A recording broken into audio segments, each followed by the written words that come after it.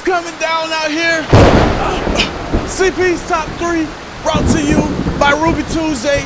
Coming up, I gotta go. I'm gonna give you the 3 reasons the ACC is gaining on the SEC. I know everyone's tired of the SEC. I am too. Big bad wolf, huff, puff.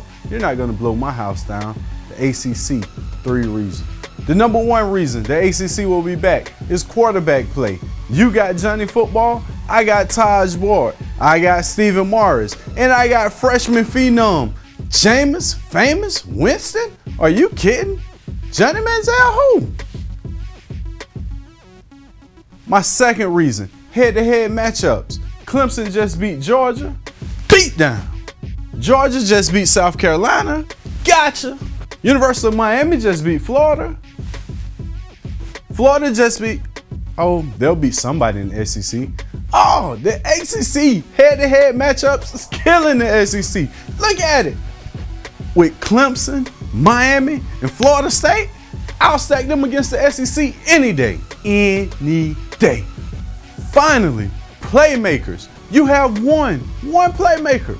I got Sammy Watkins, deep threat. I got Stephon Diggs, too legit to quit. I got Duke Johnson, can't touch this. Duke Johnson, are you kidding me? I gave you my 3 reasons.